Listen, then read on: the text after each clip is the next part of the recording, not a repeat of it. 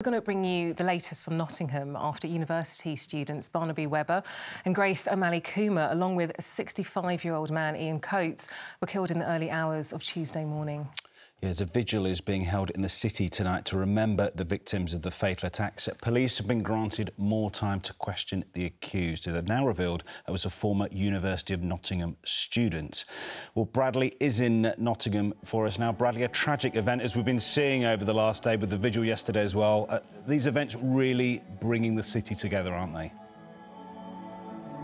That's right, Julian, yeah, and this atmosphere right now, this sombre atmosphere, just shows how this is still a city in mourning. But all this week, as you say, people have been coming together, and what better example of that than this? A vigil that is set to take place in around 10 minutes' time at 5:30, with a minute's silence for the 3 people who died at 6 o'clock tonight. All day today, people from all over Manchester, London, and the people here in the city itself have been leaving messages on the steps of the City Council building with a big banner that reads "One City, #Nottingham Together." Suella Braverman, the Home Secretary, also arrived earlier today to pay her respects. She left a message again on the steps with hundreds of other people. There's even been people turning up right now. You can see them dotted around in the crowd, people wearing red Nottingham Forest shirts in solidarity with Ian Coates, the 65-year-old caretaker who sadly died in the early hours of Tuesday morning. His son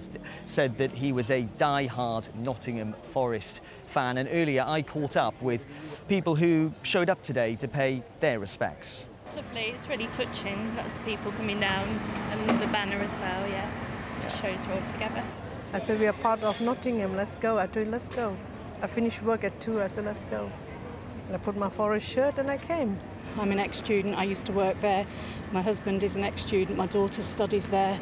So this kind of thing tonight will really bring the community together in solidarity to say this has been a horrific event for the city, but we come together and we say that this kind of evil will not bring us down. We're a strong city and we'll come together. Bradley, it's extraordinary to see the number of people who've come out today to pay tribute in solidarity. In terms of the investigation, though, what have police said so far? Well, that 31-year-old man who remains in custody after being arrested on suspicion of murder, he has now been said to be a former Nottingham University student, although the police are keen to say that this has no connection with the 2 students who died on Tuesday morning. Right now, they are trying to build a bigger picture of what's happened using CCTV footage, eyewitness accounts, and of course the dramatic footage we saw earlier in the week of police raiding buildings on Ilkeston Road, where they shut off large sections of that area earlier this week. So right now, investigations are continuing. For the public, they are gathering here today on what is another emotional day for the City of Nottingham.